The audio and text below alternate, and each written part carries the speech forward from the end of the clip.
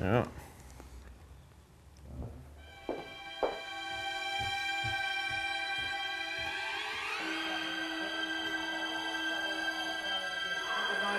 Jackson for Central District for a free kick. They've gone the way of Central District.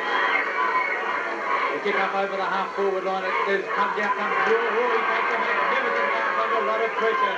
He's been a great player for the base for Central Districts all day. Espy Muir, he was very talented, as I've found all the Aboriginals. Look at that for a torpedo punt. That would have been a 60 or 70 metre torpedo punt. Casper Muir, he had a profound effect on me as a youngster. I would have been, 10 years old, 11 years old, maybe even 9, and to watch him play, the smoothness and the wiriness of him, it was just, he's one of the players from that period that stand out and actually grabbed my attention as a youngster to actually watch him play football. How many games did he play?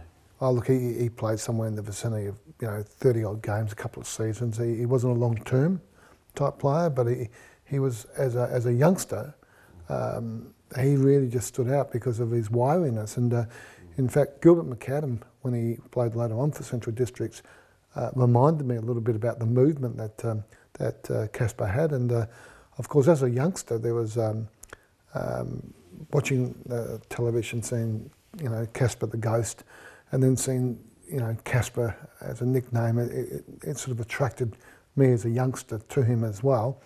And I remember sort of going in there at the huddle at 3/4 time to look at this guy because he was larger than life and to a youngster. And so he's always, he made such an impression that I'm always, when I look back at that period, he's one name that sort of pops up. And he was a guy that did. Even when you were standing him with the arm, he could lose you, He'd read the ball, and wonderful anticipation. Moss a chance. Moss has broken clear. Left foot's up high into the air. Trying to get under it is Farrell. But Stutley from the... Stutley, he was a good player. Really good player. Tough halfback, He would have been, you can go through these players like Mulholland and Stutley and Window and all of these players. It's, after the first year, they gained more confidence with Grilicic and that. And that was what changed the club. 65, and that's why I had such a good year. He was brilliant, Tom Grilicic, centre forward, centre back, big, strong bloke, And they used to rubbish me because I feed off him. I just go past for handballs, but he was brilliant. And he made a big difference to Centrals. He was really good. Tom Grilicic, I realised and said to the committee, it was very good, we need a couple of big, stronger players. And Grilicic got recommended me, Dennis Barron and Tom Grilicic, I recommended, I forget who. I remember just diverting a little bit. I flew over there to see him, meet him. And his brother, George Grilicic, was a lawyer and on, I think, ABC Radio.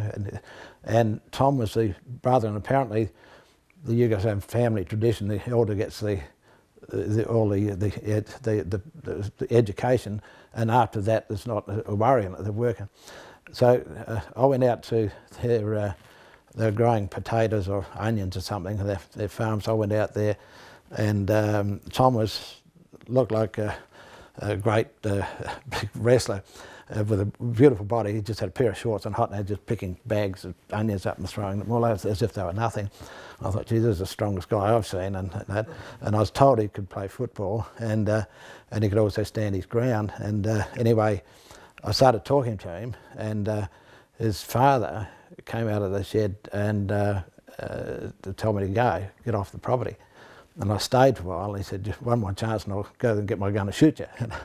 And they say they would, so I got back to my car and I yelled out to him, that was a lot of money, Tom, if you do want to come, it's £1,000. I remember saying that, because I knew he was only getting £2 a week or something, work for his father, and nothing from his footy club. And that was, I told you, Centrals that year, 65, we got going and we won games, and all of a sudden I'm getting votes.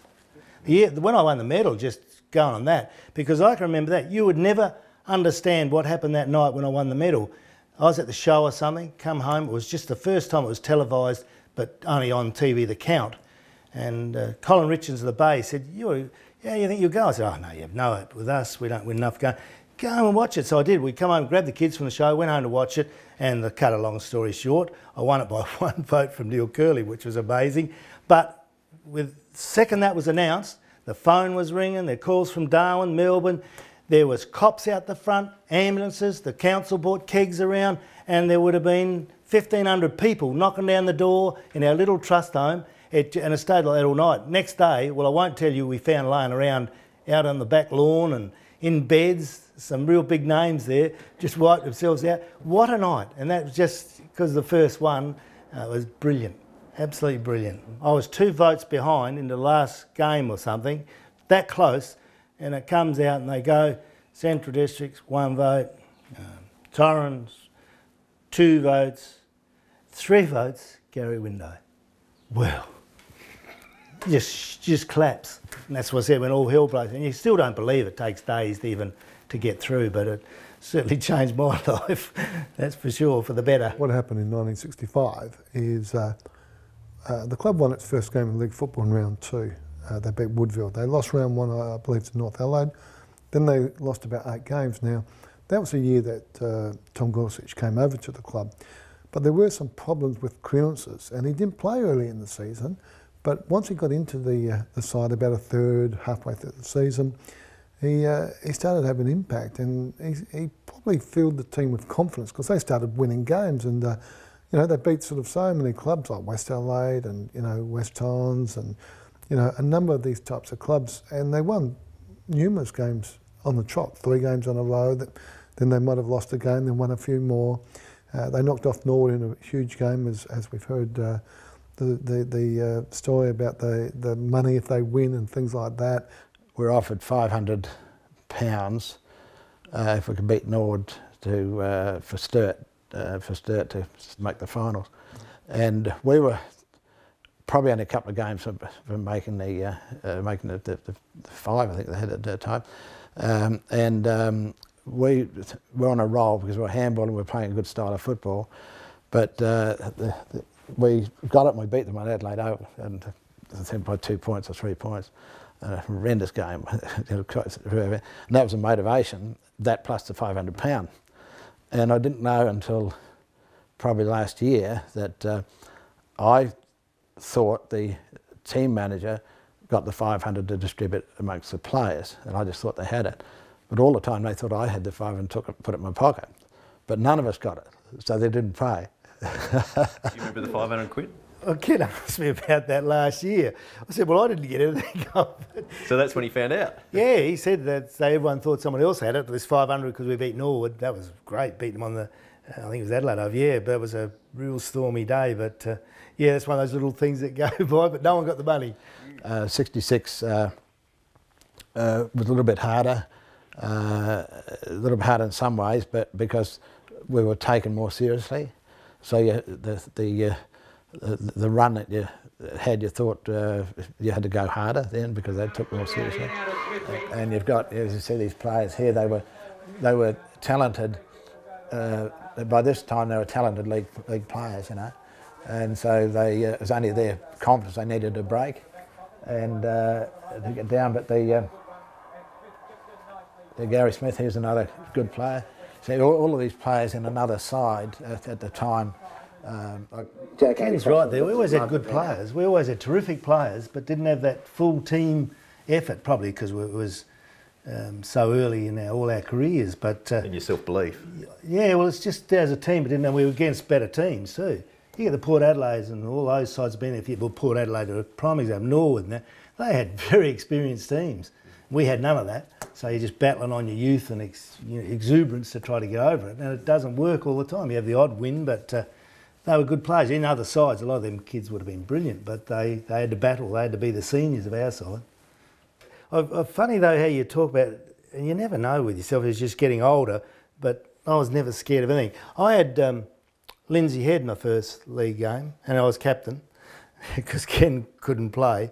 It was an excitement for me, but you knew what you were up against. I know that day Lindsay Head and Ken was dead right. See, all of us have played footy. You know, if you've got a winning team kicking 25 goals and you're kicking 5, you're not doing too much attacking moves.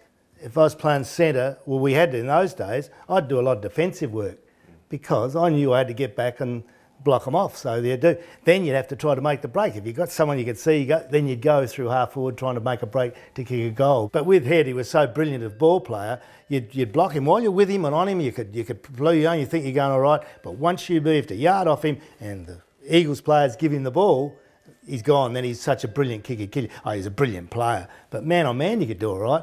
But I had struck him, Boyd, Halbert, every week. That's who I was getting. I always remember, and Ken, as I said, put every week, you're on Boyd this week, you're on John Albert this week. It was amazing. But what an experience. And I just enjoyed it but I still play like that. If I was down Mount Gambier, playing for Salisbury North, or playing in centrals in the seconds, it didn't matter.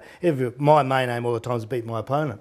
It didn't matter who. The names don't come into it, but it was still hard then. That brought back memories of that first league game. They killed us, but afterwards I was just happy I'd played the game, played our first league game. But it was hard, and a lot of the lads did get a lot of pressure on them because, you know, if you don't perform, you get dropped, and a lot of them are good players, but then just didn't see the way. So very difficult, hard for Ken watching, wouldn't it be? It'd be hard for him watching. The way competitive was, he'd see that happening. That would be difficult. Just sort of guessing, Donnie kicked 2 goals. He's a dead-eyed dick. And Tracy Braidwood said to him, take one more mark, keep one more, I'll knock your fucking head off. And he didn't, but and we went, they'd sort of gathered, West Times had sort of worked it out, and they were just taking the ball away, so he was isolated as well. But I had to stand out for 6 weeks, and I was prepared to do that. Then I was faced with the harsh reality of giving an address to the players and not being able to play yourself, not knowing that they're going to hammer hell out of us. To their credit, they basically did it. You can't imagine the fear of some of those young guys. Young Townsend, you know, he was a brilliant young player, and he got hit badly in the first quarter, never played again. You know, in the kidney, lost a kidney out of it, and so he got injured badly. And the Eagle was threatened, and at half time they were bewildered, you know. And I was trying to exaggerate the thing, and I said, well, if you've got to hit or kick or do it, you like just fight and scratch and kick as much as you can. You remember the speech? What did he say? Oh yeah, no, that's right. That was Ken to a T. Well, what can he do? We're going to get killed. He knows we're getting killed, and half time, and Ken reverts the way he played the football is, well, if your ability's not good, you can't run and score, so then you've got to put body on body. You've got to hit people, bounce off people, be rough, be tough. You've got to, and you do. And I know I took that to a T. You'd scrag and jump on people. The ball was there going head first and try to thump someone. And when they blink and have a go at you, mad, you say, yeah, you're mad, you mouth off, and you had to get some, and he was trying to get that out of us, so that's all you could do. And in them days you could probably do it better than now, because it was always known if you're a weak side, well, after half time you're in trouble, you start belting people, you start knocking people around, and that's what you could do. Time-honoured tradition. It wasn't literally, but some of the people that were listening in, so I instructed them to kick people, which I didn't do. No, he didn't. So I said, you've got to fight and scratch and kick. Sorry, he didn't? No, people to take Ken, us as footballers knew exactly what he meant. He said you got to kick, scratch, and people took it the wrong way, as they always do in the media and that. They say that he told you had to go out and kick Torrance players, which wasn't. It was a matter of being roughing them up and getting in and give them the works. But I said you've got to fight and scratch and kick, just to kick it off the ground, do whatever you've got to do. And so that was a lesson I knew I had to have. He was a fantastic coach. To take that job on, you can see now, it was courage to take on a new team like that with a champion that he was, and get a new mob of lads, and we're all just mostly local, thrown into that into a side, and you've got to get them going. Well, Ken, I know what he did. He did it by his own ability, and which amazed us so much. He was so tough. He in the end, he's so frustrated. He'd be three-quarter time say to us, we've got to do this. You've got to get the ball and handball, get the thing running and going, oh, blow it. Just watch me. And out he'd go. And we go at the wing and you see a wingman, bang, go down. All of a sudden, what's going on? Ken would be going mad, whacking through blokes, and so we all better do something. So he was so good himself that and like he said, he probably didn't want to really be a coach, but he was good at it, but he wasn't mouthing off that all the time, but he went back to his ability to show you how to do it, which was great. One thing that Gary said was that Ken, he led from the front. He was a good leader, but he was more suited to being a player than a coach. And whenever I think back to my youth and I think of Ken Eustice, what did I know? I was just a youngster. But when Dennis Jones took over as coach, and I remember through this, especially 1970 and 71, and the inspiration way he was a coach, the way he led as a coach, the way he taught players, the way he nurtured youngsters, and he was an actual coach. And it's sort of like, to me, it put Ken into more of a background type of picture, more in the sense of that I was probably younger. But listening to Gary, I realise now that Ken was very good for Centrals at that time because we needed someone, a captain, and to lead on the field. And that's what Ken supplied.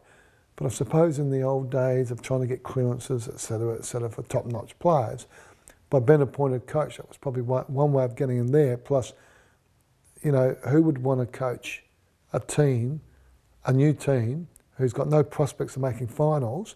So an established coach wasn't going to come across. So it was probably a very well thought out to get someone like Ken.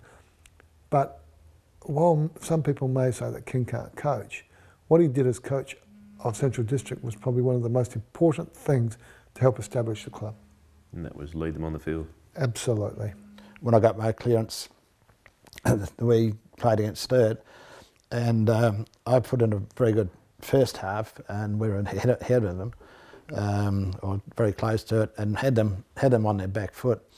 And I was tiring because I hadn't played a game for 6 weeks. I was the first of the year, and I remember I was running out to the wing. I'd had a good day, and it was just before half time. Had a good playing well, and we were running well. And I saw a ball, and then I didn't think I could quite get it. And there was a player coming this way, and I reached out to I was either going to fall on it or kick it. And I kicked it off. Went to kick it off the ground, and the bloody player comes through there and damaged it there. I was out. Did my knee in, and I carried that for the rest of the year. You know, it was but we had the feel of it, and then when I was playing the state team in 60, I think I went to Tasmania. That was 65. I let them have their head, you know. Just let them. Trevor Jarman was a assistant coach, and he's a second coach, and he got to know that he was one of the drinking partners with Daly and Co on a Friday night. But he kind of just let them have their head, and sometimes you've got to do that, and they did, and they did well, and we kicked on from there. And it was just bad luck. We got rolled down at Glenelg. Sort of the breaking point. We had Glenelg on toast to sort of really consolidate our position. Lost it, but we still had a wonderful year. Then 66 we had to regroup and try to build on it, and the other sides were aware of it, and I think we were probably ahead of all other clubs except for Sturt for handballing, you know. And, like Jack 84 would have loved to have had half that side in their team, you know. But they were the pioneers. So pioneers always end up with arrows up the backside.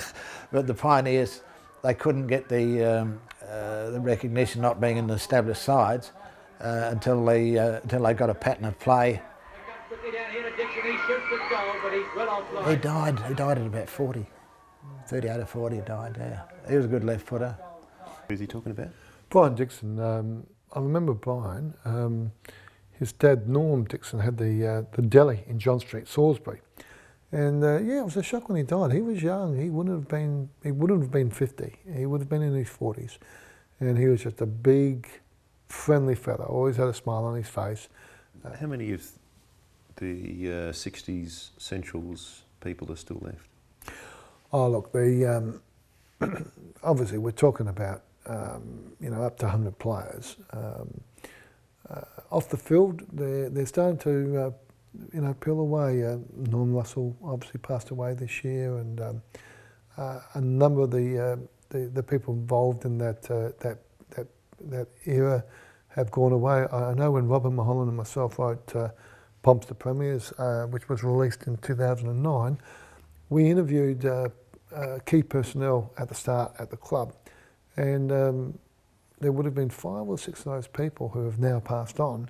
So it was very fortunate that we did interview them when we did, because the memories were okay to good, and they gave us a lot of good information. They gave us contrasting stories, which I thought helped Pomps to Premiers, because it gave different views on certain aspects of the development of getting Central District into league football. Corns in there, gets the flip away, but it's pushed over straight here to Dixon. Dixon into the open goal again, and this time they've missed another one.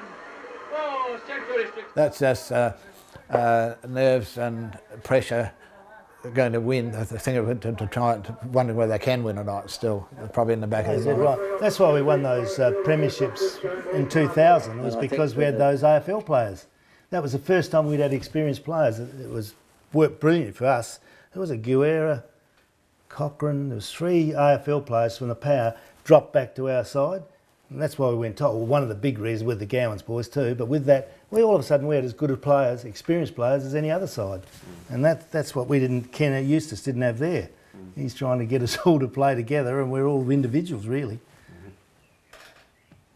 They're certainly squandering opportunities, but I feel that they've got this game all parcelled up. And I think in the first year and part of the second year, they didn't believe, they didn't have that self-belief, even though how much you train, they read the paper or they felt that they were a bottom side, and they had this mental fear, not a fright, but a fear of the skill on the other side, you know, the established side, particularly the Norwood, the Sturt and Port Adelaide, and that I thought, God, they sort of had this a little bit of a psychological edge on players that shouldn't have had it, you know. So this guy would have made any side. Window and Stutley and Maury.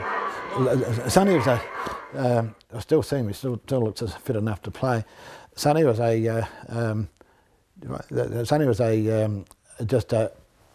guess he had nerves inside, but he was the coolest, calmest person you'd ever see. I've ever seen on a football field, and put him in the back pocket. Yeah, one of the best, old Sonny. He was, which years did he play? He was there in '64. He started our first league side. Played as a wingman when he first come there. I don't know when he went to the back pocket, but he's absolutely brilliant. Yeah, his kicking was sensational. Ken's hit it right on the head, cool. He's just a sensational footballer. Today he'd be worth anything. If old Buddy can get $1 million, well, Sonny might too. No, he was a brilliant player. Cool. Always under pressure, would do nothing wrong. And his kicks, it wouldn't matter if it was 30 metres or 60 metres, he'd hit you. No, he was a fantastic player. We were lucky to have him, that's for sure. Oh look, Sonny Moy was just, you know, Gary Window's Mr. Bulldog. Well, you know, Sonny Moy, he's just Mr. Reliable. He was just, I remember him as a dashing wingman, and I think as a wingman he was an average league footballer. But when he went to the back pocket, he was just sensational. It changed his career. He became, just as a regular A-grade player, to a first choice league player. I remember sort of around about 1970, 71, 72, through that period, he was finishing his career as a wingman, half-back, half-forward type player. Played reserves footy, probably more reserves than league for a while there.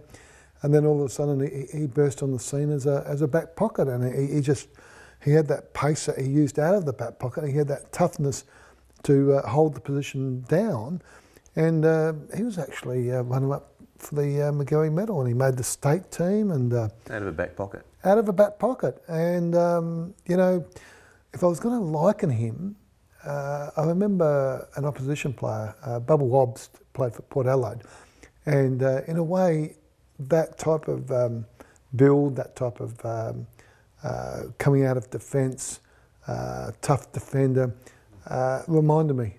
You know, Sonny reminded me of him, but Sonny also, having played on the wing, had that little bit more of a pace as well, the longer pace. I mean, a lot of people have that 10-yard speed. Well, you know, Sonny had that initial speed, but he would continue it longer. And it's the one thing I remember. And he quite often sort of come out of the back pocket, sort of ran it out, kicked onto the wing to Peter Vivian, who had pace to burn, kicked it forward, and then Sally Sable would take a mark and kick a goal there. And he just, I don't think I really specifically coached him. Might have given me some pointers, but here's one that you just sort of let go, you know, and Window's another one. But Sonny was just a natural person that could judge the ball 50 metres out, and he could be there. And there's another player called Dennis Barron we brought over. He was quite a good ruck rover. And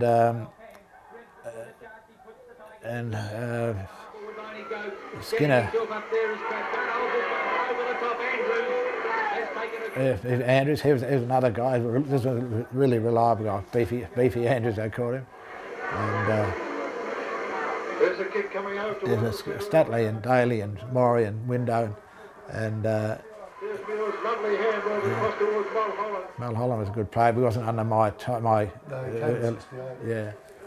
Short Hill's way. Short Hill freed on the half forward. He was a good player. Keith Shorthill came over from Western Australia, from Perth. I think this is a game he's about to get a broken jaw. The standing his ground was the King Curly. Curly's little left foot kicks found by interference, and Curly's been picked up again. Yes, he's been reported again. Reported again. He's been reported twice, has he? Yeah, reported twice. Yeah, he's got reported twice. Yeah. I didn't see it. I won't comment here. I just saw him something would happen. I don't know. No comment. Good comment, Wally. That was and then of course the return game down at Glenelg. Two of the ruckmen, two of the central guys decided to repay Neil and jumped in and broke his jaw. At the bounce, you know, didn't even go for the ball. He didn't broke Neil's jaw. And Neil Stutley, he was a good player, yeah. Going half time, and Neil couldn't talk, get the trainer. He said, go and get a box of chewing gum, you know. And he gave 4 or 5 players, Rose and Will, the chewing gum, give it to him. He patted his mouth up with chewing gum, like that. And pain was bloody unbelievable. And go out to bounce the ball for the first time. The ruckman thought they'd seen a ghost. They never could come back, and it was a bad break, you know. And he was like straight bloody whack, you know. In fact, you talk about, everyone knows Neil Curley, but tough man. One of the toughest. He was unbelievable for his size. Yeah, Curley, you couldn't go past him, and people don't understand watching football nowadays to watch him where Curley played, taking on the Vicks or any in SA. He intimidated everyone because he was just so tough. He wouldn't stop, and he'd bluff everyone out. That was one of his big goals, but he could carry on with it. But his ruck work, for not a real tall bloke, but he was so tough, and he used to just take them all on. And some of his games against Victoria were just classics to watch and beat the people up Brassy and all those toughies that we all knew about, and take them on was fantastic.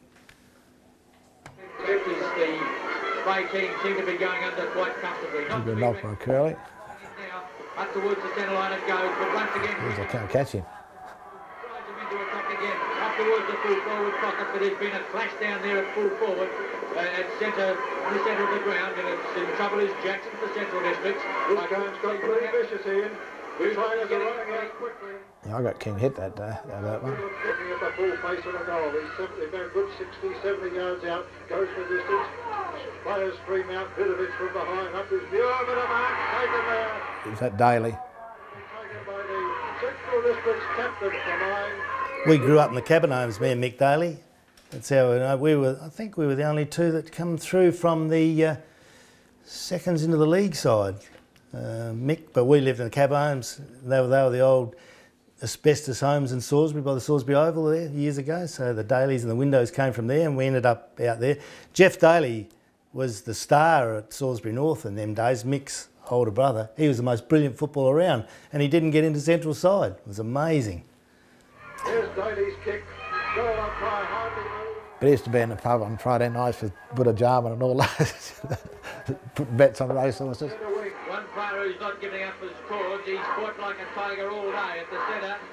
The big fist goes towards the main, but waiting back there for the front is Johns. He had trouble getting away. Johns. Yeah, he was another tough player.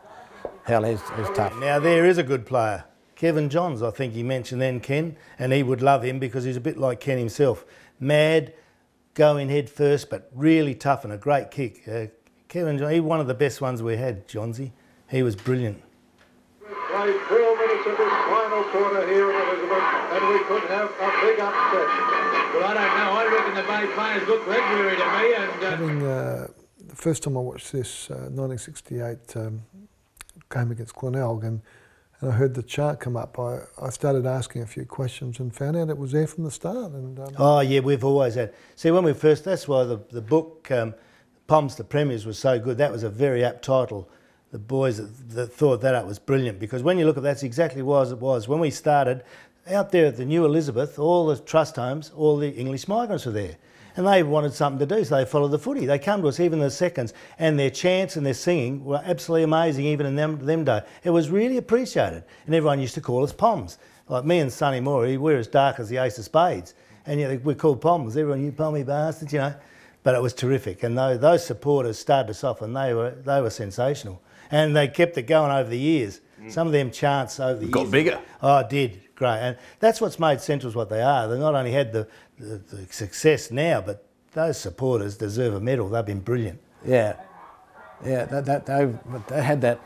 Well, they had that really chant from virtually from day one when I was out there. But it got bigger and stronger and more organised. But they had the girls just dancing good and they'd be chanting down the end.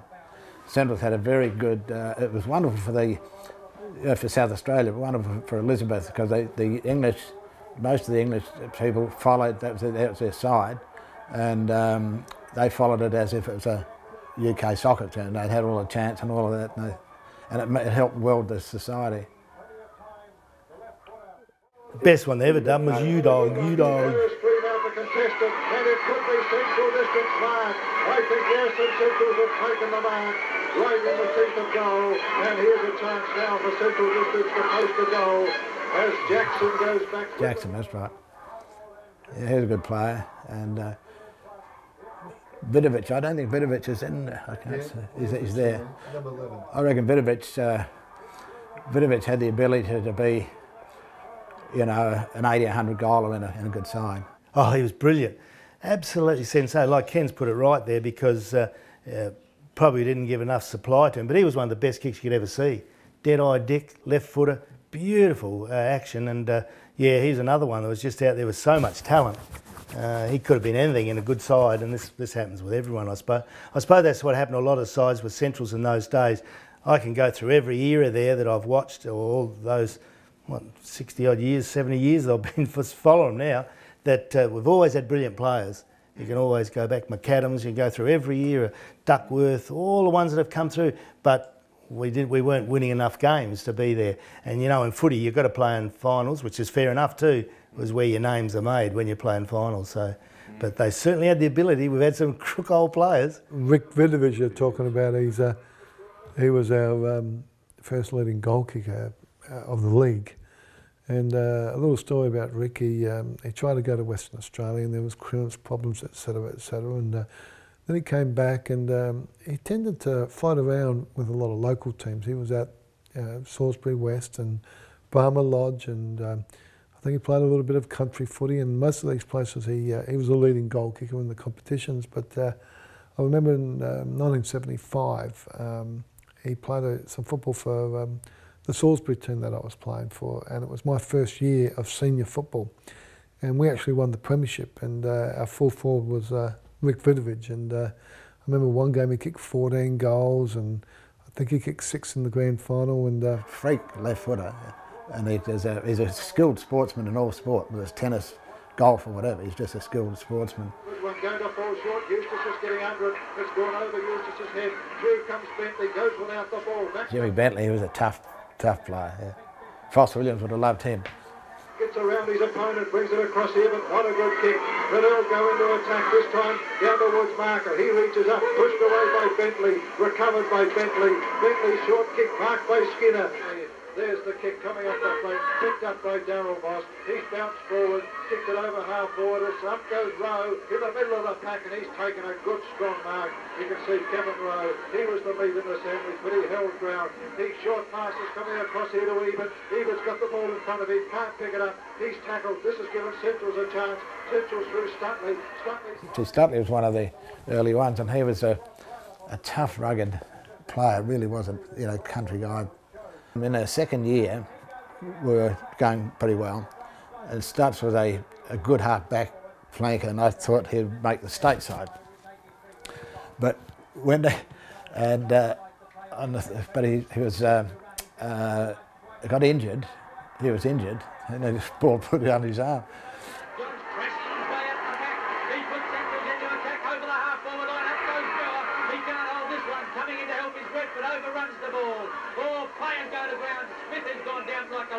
He's got cramp as well, as this indicates for the trainer, and umpire Ducker will come in and bounce. Stutley got injured, and he's out, and we won a game in the second year. We won a couple of games, and he was a touchy guy, and he was due to come back in the side just automatically, and somebody put in the advertiser, or the advertiser writer put in there poser for Stutley, meaning he's a poser, not a poser, he was a poser for selectors because somebody else had played well, but he was a poser with the. He read it wrong and reckoned that we'd set him up and called him a poser, and he got the sulks and wouldn't play for a couple of weeks, wouldn't try. Yeah. Geez, it took us all, everyone saying, look, you're not a poser. That's what the paper said, but didn't they nearly say there's a poser for Centrals with Stutley, but he thought it was a poser. But you remember that? Yeah, I do. Stutz was a very proud man, and that's right, because the way he ran, he stuck his chest out, and he was so confident, and that, I remember the article, and it read as though they were having a go at him, and I'd be the same. I reckon Stutz took it that way, but it wasn't that. It was just, but it's the way he looked. But he was a strong, healthy, going individual. But yeah, he took it the wrong way, old Stutz, those days, and he was a pretty mad man. He didn't take it too well. From the throw-in, Moss still battling hard, but he's given away a free kick, I think, on this occasion, and it's gone to Middleton. Yeah, there's another player I sort of overlooked, but Frankie Middleton. He was a terrific ruckman. And he just came from a local area. Going along the flank, Daly sets himself, jostles a little player, holds the mark, and goes back at centre wing to slower play. It's all Central District's full marks to them for a wonderful display here today. There's the ball along the flank, it's gone out of balance for a throw-in, and the Rucks once again. The ground was, we couldn't play on it for a few weeks till I got it ready, but the ground was, for wet weather and everything, it's been a very, very good ground the whole time. I took the furniture there on a PMG truck. Is that true? Yep. Old Don Miller, you remember Don? I remember where the concourse is now. That was, on a rainy day, that was mud. So I remember sort of running up and down there and sliding down in the mud. And I remember there was one time I got this vague recollection of my dad making me walk home because I was too muddy to go in the car. So I used to do everything there. We used to work, and I'd run furniture in there. We only had little club rooms out the back at the start, little daggy little place. And then they built the grandstand. I can't remember the years now. Coming into league football, that would have been, built the grandstand. But the housing trust over there were always good, really good for Centrals. They looked after us, and then the councils got behind it, and that was great, that oval.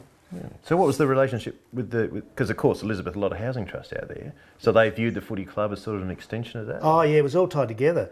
See, when I came back when they got me back from Pirrie, that was, what was that, whenever it was, 60, See, they got me a house, the Housing Trust. I thought I was made. Got a double unit trust home at Benham Street, Elizabeth, and that was when all this was going on. But it was all, one big community. It was really good. It was really good. One of the things about Gary Window, now I do recall Gary was involved in those school camps where we'd come out from our school and we'd have the football camps. That's what they used to call them back there, and the instructional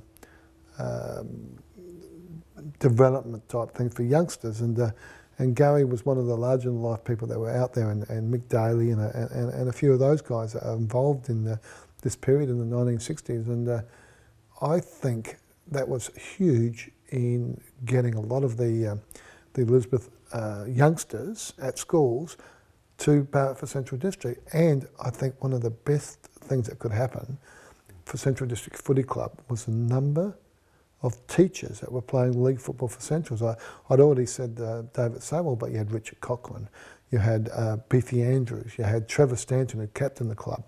These are school teachers that were in the Elizabeth schools, and I'll never forget in 1968 when David Sawell, that was his first year as a teacher, and it was our grade 6 class, and the one thing I remembered from a lot of the kids in school was that there was a lot of Sturt and Port supporters, because they were obviously the two teams that always played off in the grand final to us. I mean, for the previous 4 years, I mean, that's forever when you're at that age. And I remember thinking to myself, there was only in my class about 3 of us actually Barrett for Centrals. And we were a mixed class, boys and girls, about 20 boys, 20 girls. And I remember when Mr. Sawell first came in, and he introduced himself as a Central District player, and I remember my chest filling with pride that, because I was a Central supporter. And then he asked a question which you don't expect, but you cherish, and that was, who in this classroom barracks for Central District? And I remember distinctly sticking my hand up in the front of the class, thinking to myself, I'm going to be one of the only kids with my hand up. And I looked behind me, and every kid in the class had their hand up.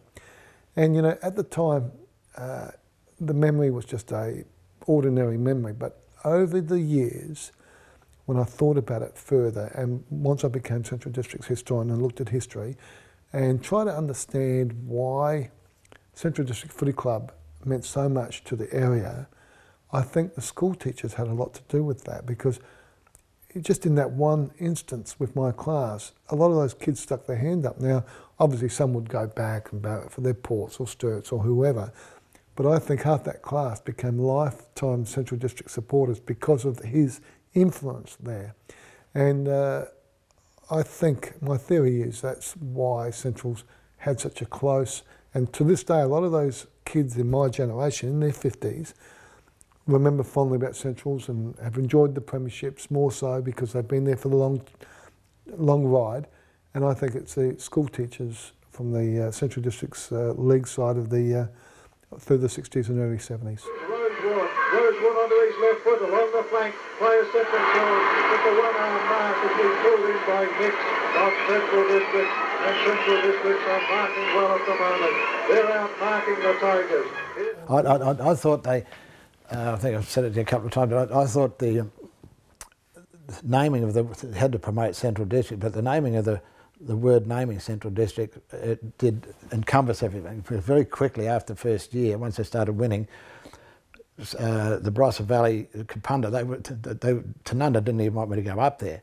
And I know a lot of people up there, but 2 years later they then had got Carl Linder down, big Clary Linder down for a few games.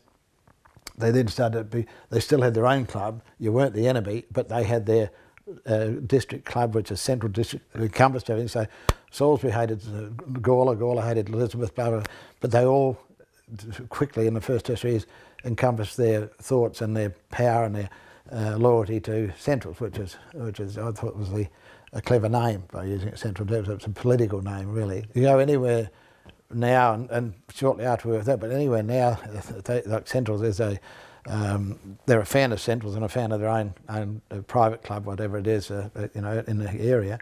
And I tried to pass it on to South Adelaide. Asked me a couple of people in South Adelaide asked me what about when they were approaching going down there, and it wasn't officially, but I said to them that I told them, I said, you should change your name to Southern Districts, because instead of South Adelaide, because the Wollonga hate, you know, Ranella hate so you've got to encompass them all under a different uniform name, so that they can be proud of that and still have the local team.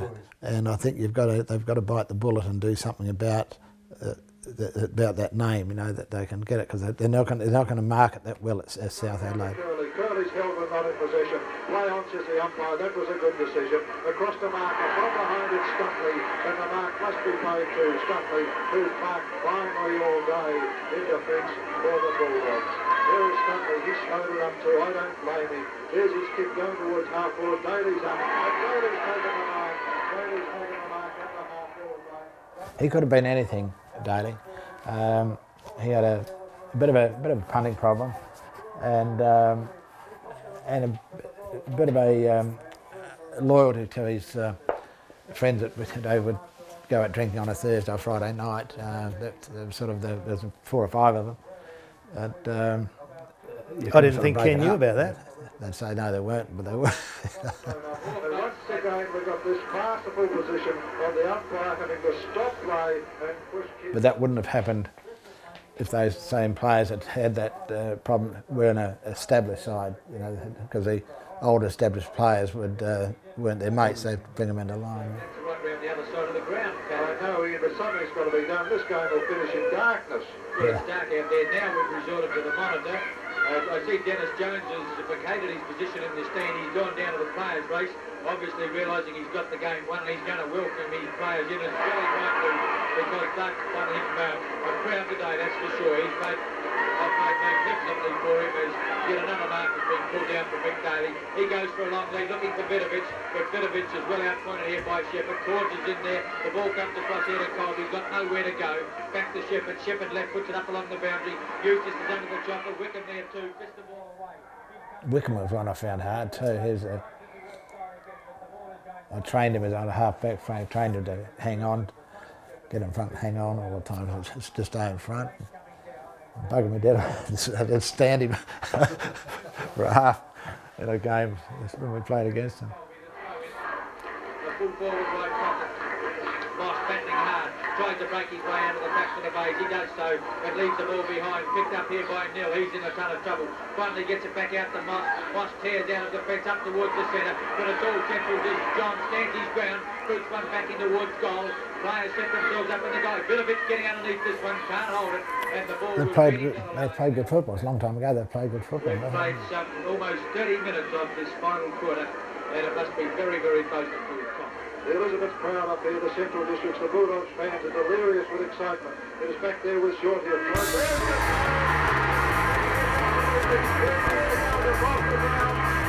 Jones is going out in front. People are running up there, jumping all over. He's patting him on the back. It is Central Districts 11 goals, 12 for Beaton the Real. 6-13. He's coming out to meet his players. Across from the umpire. The players are absolutely being surrounded. The crowd up here.